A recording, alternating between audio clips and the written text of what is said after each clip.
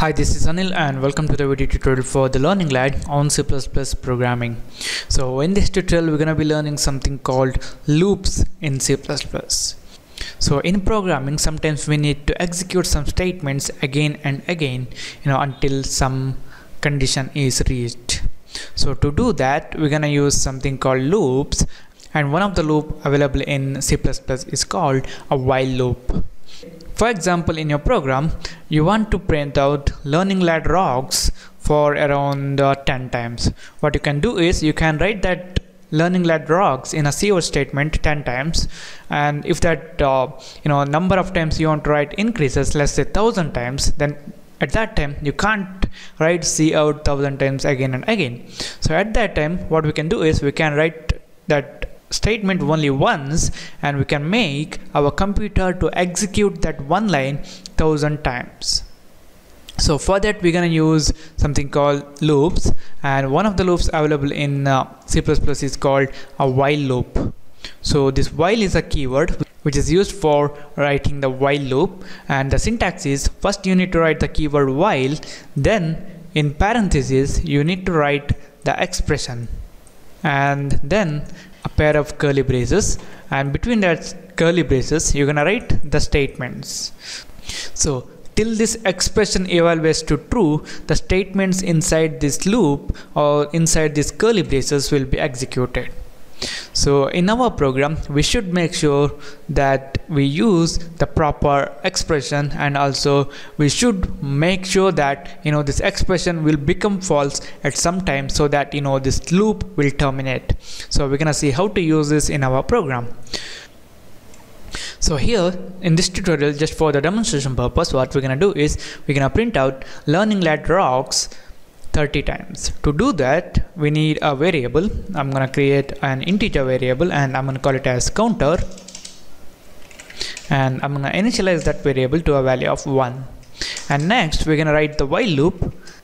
So we need to write the while keyword and then a pair of parentheses, and between these parentheses we need to write the expression. And next we're gonna have a pair of curly braces, and between these curly braces we're gonna write the statements. So now we're gonna write the expression.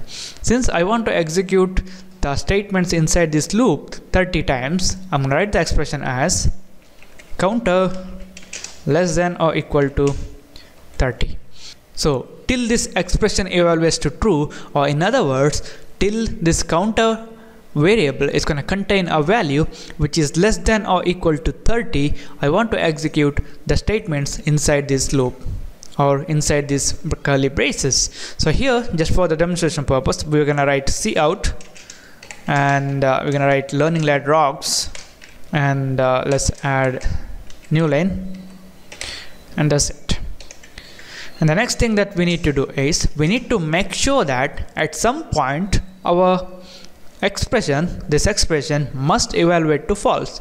Otherwise what happens is this expression will always be true, and our program will be in infinite loop, which means there is no end to that loop. So to do that we're gonna increment the value of this counter variable. So it's gonna be counter plus plus. So now what happens, the counter value is 1. So in the first time 1 is less than or equal to 30, and it's gonna print learning lad rocks, and then it's gonna increment this counter value. Now the counter becomes 2, and again the same thing happens till this counter variable is gonna contain a value of 30. When it becomes 31, this expression evaluates to false, and that's why the control will come out of this while loop. So I'm gonna save it, I'm gonna build and run this. So you guys can see here we got learning lad rocks 30 times. Just to make it proper, we're gonna insert the number here, or the value of counter, and then stream insertion operator, and let's add an arrow just to make it pretty. I'm gonna save it and build and run this. Now you guys can see here 1 learning lad rocks, 2, 3, 4, 5, similarly 29, 30. If you want to execute the statements inside this loop 1000 times, you just need to change this one to 1000 here, and the statement will be executed that many times. And also make sure that when you use while loops, the expression must become false at some point, otherwise you'll be stuck in an infinite loop and your program won't work properly.